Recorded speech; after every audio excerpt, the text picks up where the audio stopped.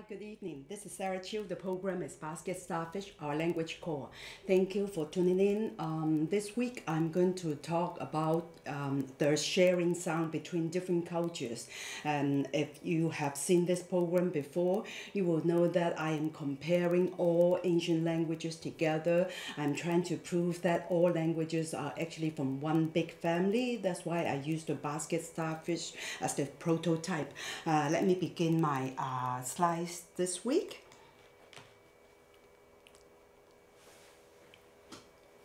Okay, once again, I have to show you the basket starfish. This is the shape of it. So oops, sorry, I thought you're watching it. Yes, okay, there you go.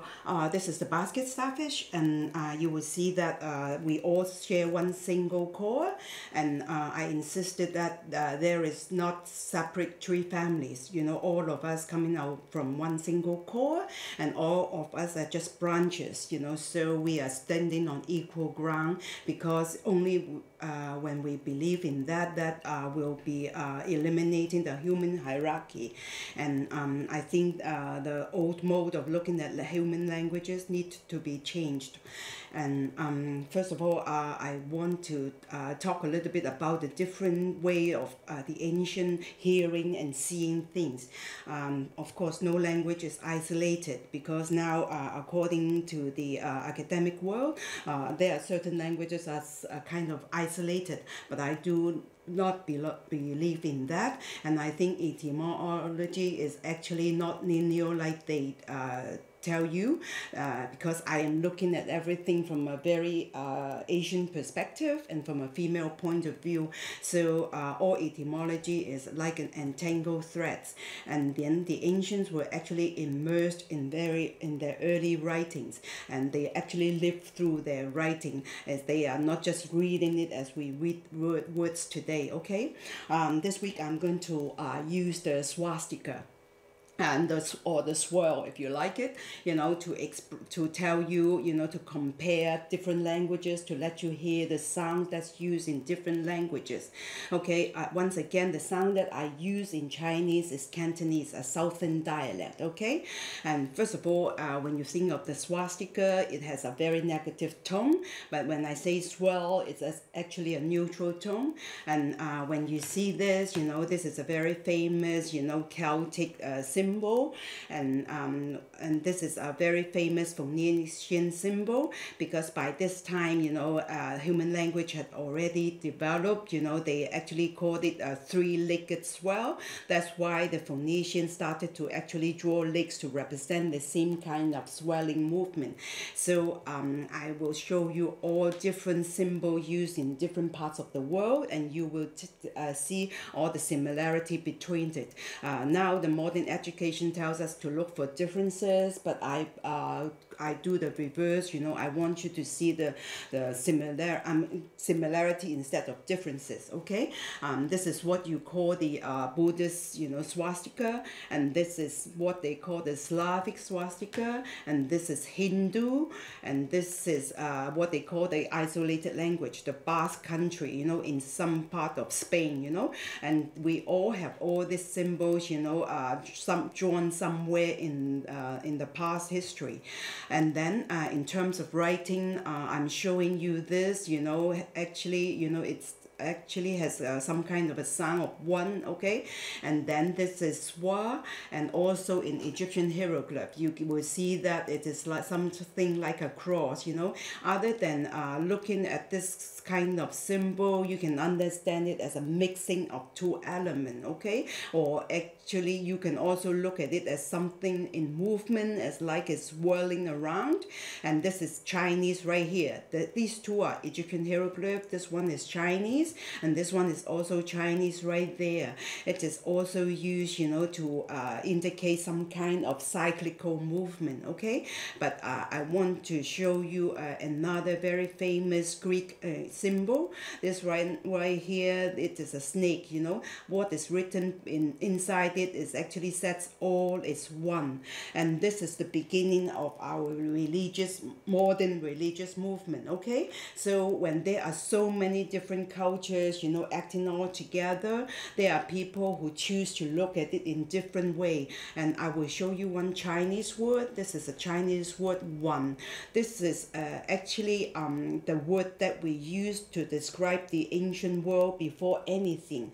One actually means the mixing together. So it's a confusing state, you know, but then in a way, it actually means one.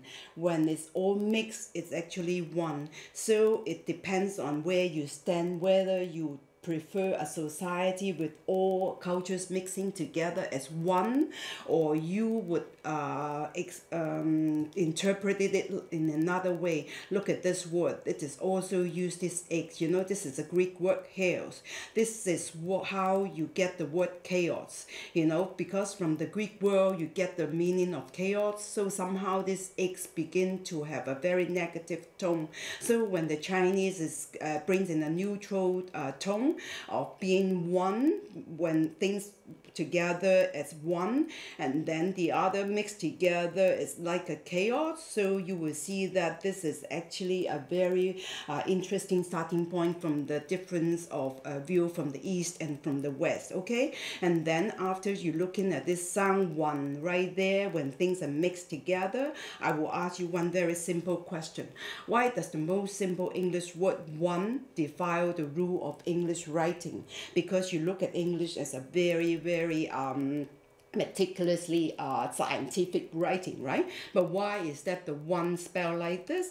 If you follow the rule, it should be pronounced as one or une, something like you're speaking Latin, right? Une or uno, and in Spanish, just one, right? But why do you say one right there? So I tell you that because it is an oral tradition. It is the memory of a very ancient sound. So they use the one exactly like the Chinese when we say one, okay? So it is meaning that things are mixed together as one entity, okay? So now I want to use also another Chinese symbol to show you the English mutation between the W and the R sound. A world is also something wrong, right? So I will show you this ancient Chinese ring. This is a very ancient symbol of the female. And if you look at it carefully, you will see something very interesting. Inside this big ring itself, there is tons of tiny little swirl like this, and it is technically very difficult to make. This one definitely is a true ancient one because later on this technique has lost. Can you see that the plain surface actually has this little hill coming up, you know, like a little node, and these carved things are actually done on top of this little hill top like that. So technically it is very difficult to achieve, you know, especially in the ancient time when we don't know that they have machinery.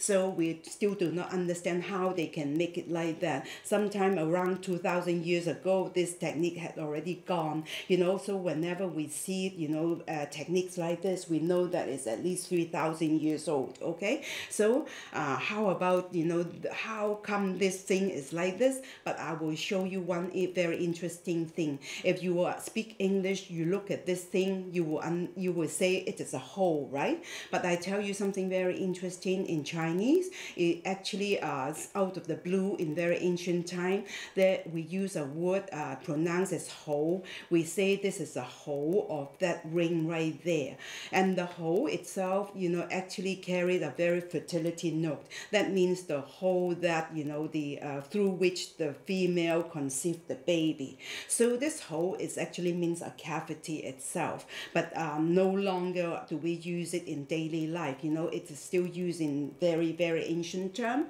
But if I bring you to the modern English word hold, they sound exactly the same and mean exactly the same thing. And then if I point it to you, a German word höhle, you will also understand it as a cavity. So you will see that this ancient Chinese more than 3,000 years old sound, ho, and the modern English ho, and the German hole, all means exactly the same thing. And this ring actually, we know that in ancient time was a ritual object that we used to worship the sky, which somehow carried the tone of a female. And this is actually, you know, the hole, the cavity of a female. So you can understand it, you know, as the worm itself. So the ancient actually look at the world and understand the world in a very different way from us. Okay, so having given you this, you know, little example of how we share sound in ancient time, I want to go back to show you, you know, the mutation of sound in a very interesting way from an ancient point of view. Okay, the linguists always tell you that certain sound mutate to another sound and mutate to another sound in a linear way.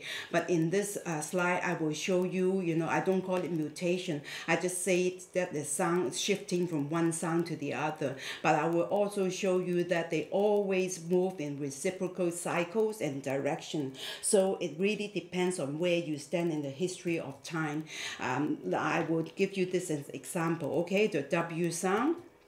And when it goes one direction, you can actually look at it, the U and O, you can understand it as the vowel shifting, okay? So from O, you can also go onward to the A and E, you know, but in this slide, I won't go that direction, but I will concentrate from this W right there. So if you look at it as a vowel direction, it will go this way. But if you look at it as a consonant, it will come like this, okay? The wa and the ra, and then the la, the ra and the la, and you will see that, you know, it in a way you don't think it's possible, but because I travel around, you know, for more than 20 years in very remote places, I always, you know, get myself confused when I try to write down the sound that I heard. I realized very easily that these sounds actually mutate between person to person. You know, it is very interesting. From R to L, from Ra to La to Na, and it is a very easy mutation. And then when the Na sound becomes a nasal, it also mutate easily to become an M. Okay, so this is a line on its own. So if you go back to this direction, if you look at the W as a semi-vowel, as the linguists say, they can also go this direction. The V is also the semi-vowel, okay? Because the V sometimes can be used as the U and W also used as the U, okay? But if you go to the consonant side, of course, the V will be easily shifting to the F sound, okay? V and V, okay? And then the V can also shift to the B sound, and then the B sound can easily also shift back to the F sound.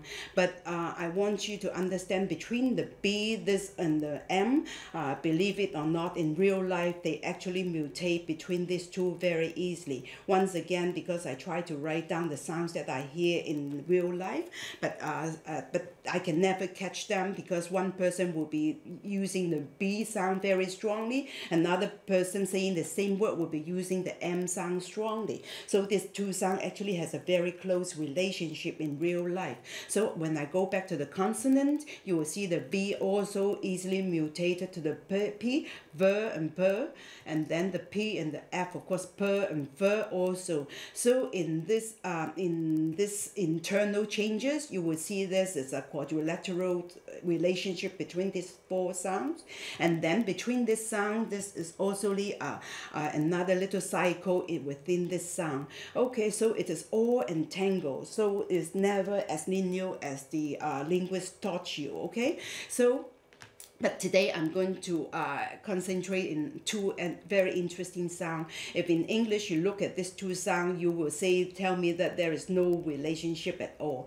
But if you really believe so, I will prove to you in the next slide, okay? But today I'm going to talk to you about this sound, and also this sound.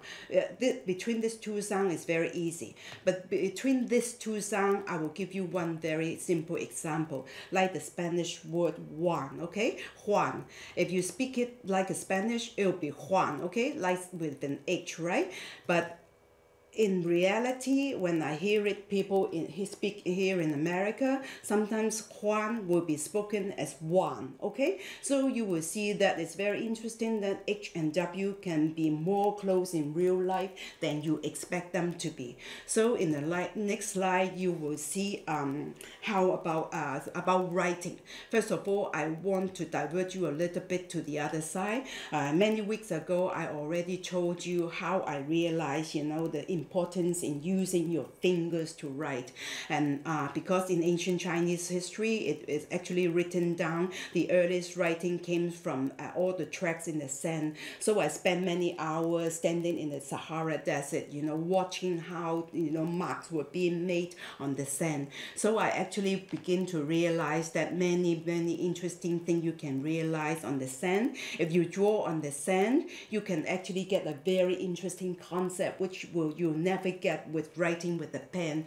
Very simple. Look at this one right here. Two insects crossing its path, but at a different time. You will know that one small insect, actually cross this way, and another bigger insect actually cross the other way. So by looking at the sand, you actually understand a lot more than by writing itself. So that's writing really is just simply writing as we understand it in the modern sense? I don't think so.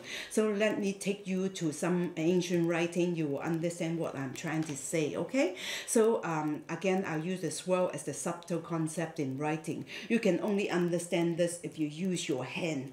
You can never understand it if you get used to typing things in a computer, because you just punch things in. You do not use your hands to connect to your brain. So I will use this.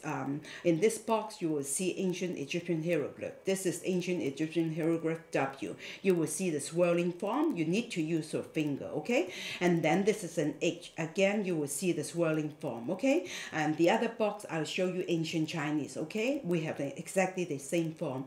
But if I pronounce it in Cantonese, it will be Wui or one.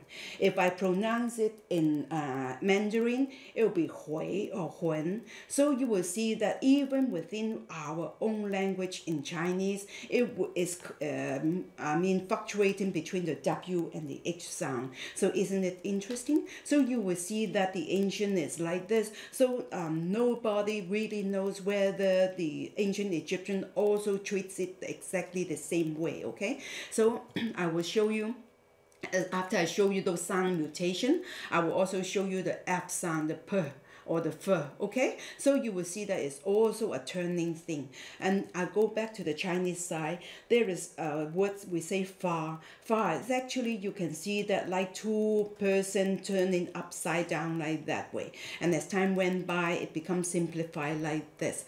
And you can actually understand it as we use it exactly as the Greek will say metamorphosis, okay? And that's why the metamorphosis, the F, is actually like this. You have to use your finger to understand that swirling movement that represent a change, a turn, and also, some airy swirl that happens in your brain, okay? So you really need to use your finger to understand this subtle meaning, okay? So now what you're looking at is actually Hebrew.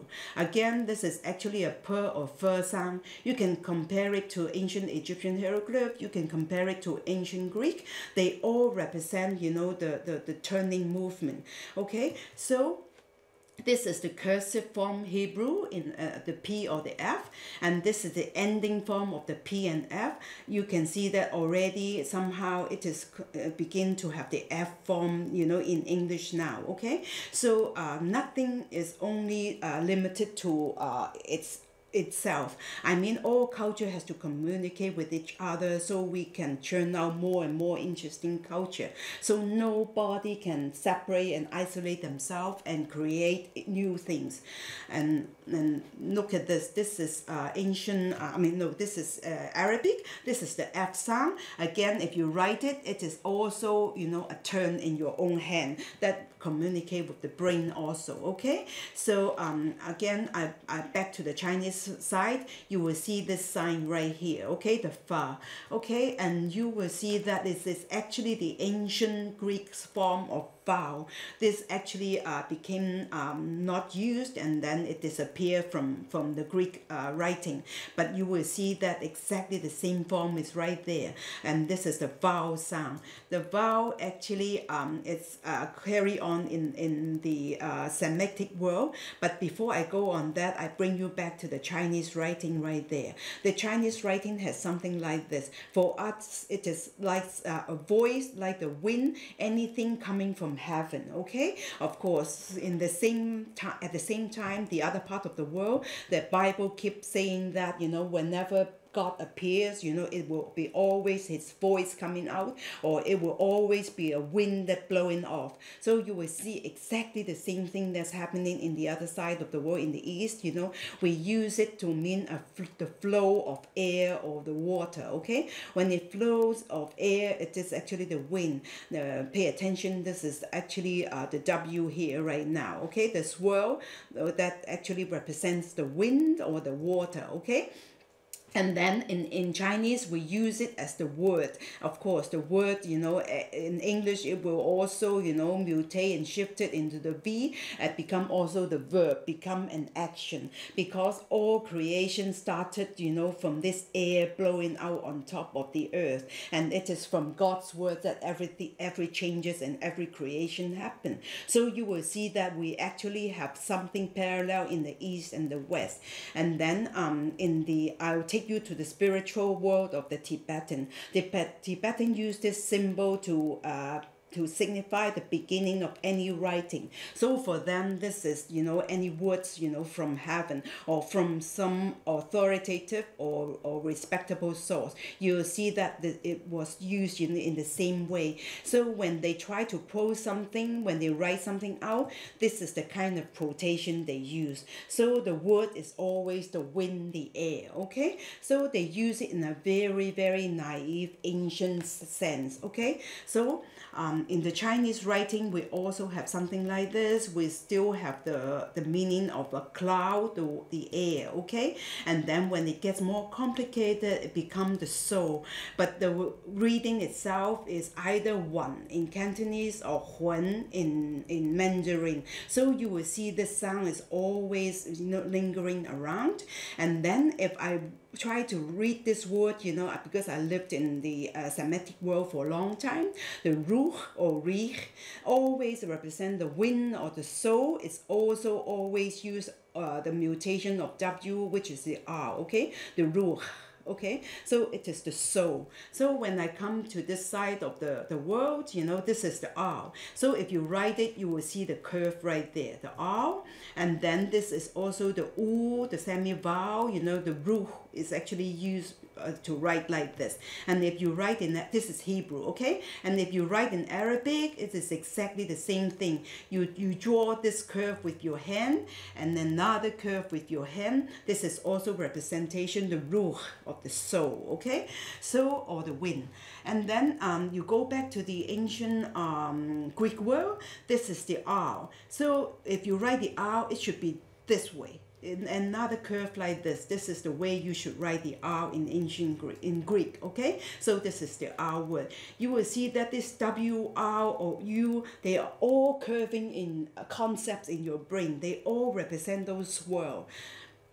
And then, of course, you know, the linguist will tell you that it represents the ras, the head. Of course, it's true that the R itself is somehow, there was a time that it represented the head. But sometimes, you know, things never get lost. The ras actually in Phoenician, actually adopted by the Hebrew. And this is the Aramic writing of the kaf. The kaf actually means the head again. The head, or also it means the cycle, the circle, or something curving. So you will see that, you know, a lot of the meaning actually is still, you know, involved, you know, in all this writing. So I will take you back to the Eastern world. You will see writing like this. This is called homot, you know, in Thai. In the Thai language, whenever they finish writing something marking the end, they will write this very interesting infinity sign. If you look at this F sign, if you look at this, you will see it is actually the infinity sign, okay? So to mark the end, you know, they actually means to finish. They actually don't want it to finish. So they actually put in something that means infinity, because for the ancient, always they want cycles to go on and on. They want nothing to stop. So this is all coincide with the ancient belief that goes back to this ancient expression of the rain and the little swell that's existed inside this big rain itself. So again, in Cantonese, it will be Wan. In Mandarin, it will be Huan. So you will see the reading, the writing, the concept, they are all coincide with each other. So without combining all the language together, we will never able to get to the bottom of the reality. So the modern linguists separate. I think by separating, we are further and further from the ancient truth. Okay, so I will go on.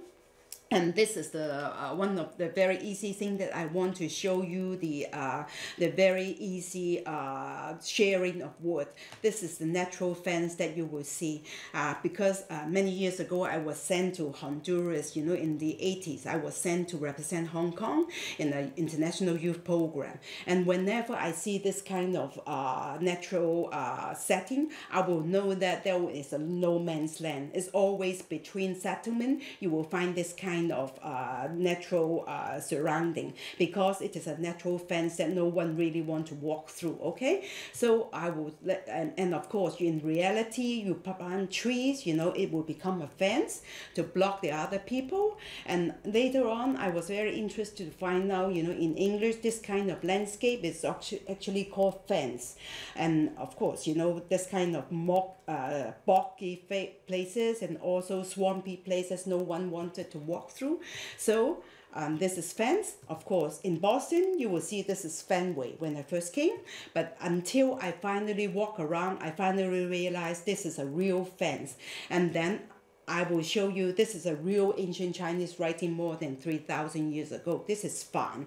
Exactly means fence. So you will see how easily we share all this writing together. And I don't think I have the time to show you all the words that we're sharing. And because the slide I would like to show you is that, you know, the fence or fence word we actually share between tons of different language family as the linguists show. But